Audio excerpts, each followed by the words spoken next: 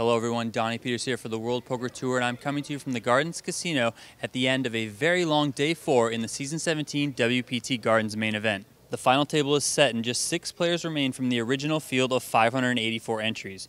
They're all guaranteed $115,000 with their eyes set on the $565,000 top prize. In addition to that huge score, the winner will drive away in a brand new Mercedes-Benz SLC Roadster courtesy of the Gardens Casino.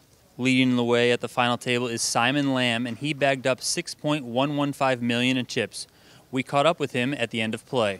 It feels pretty good. I love the structure of the WPT. I actually heard about this event from one of my friends who live in SoCal, and I recently relocated here. Borgata used to be like my hometown casino, and final tabling a WPT event in the East Coast felt really good. And then now I recently relocated to Irvine, so now that I final table a WPT event in the West Coast feels really good. Yeah, I three bet to about 4.5 big blinds, and he shoved for a little bit under 20 big blinds. And I thought about it for a little bit. I had the chip lead at that point, and he was the shortest stack on the final table. I figured that it was probably going to be either a coin flip, and I mean, he ended up having me completely dominated, and yeah, we got super lucky. Well, hopefully Mend the Master gets super drunk again. But no, I think I do have a lot of studying to do.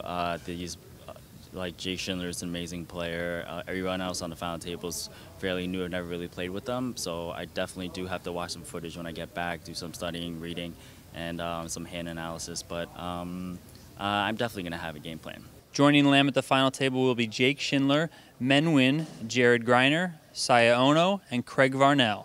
Nguyen had himself quite an eventful day that included a few spats with tournament staff that resulted in several warnings and a 1-round penalty, a questionable situation against Steve Sung when there were 11 players left, and a period of about a half an hour when he was sleeping at the table before he needed to take a break to gather himself. Craig Varnell is the shortest stack returning to the final table with $1.55 million, and he'll be looking to turn the tables and add a WPT title to his WPT 500 Las Vegas title. The final table of the WPT Gardens main event will take place on Thursday starting at 4 p.m. local time.